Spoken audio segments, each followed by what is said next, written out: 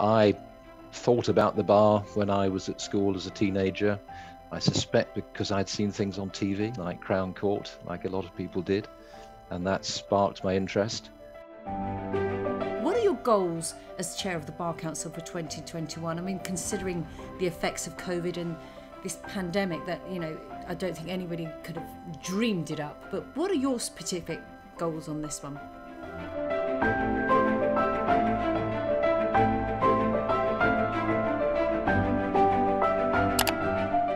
Hello and welcome back to our podcast at Get Legally Speaking.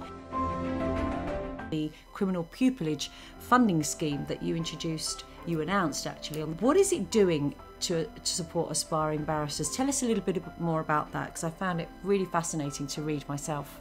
And having begun, there are lots and lots of different things that can be done, and we're trying to do them. I mean, social mobility, diversity, these things are all interlinked.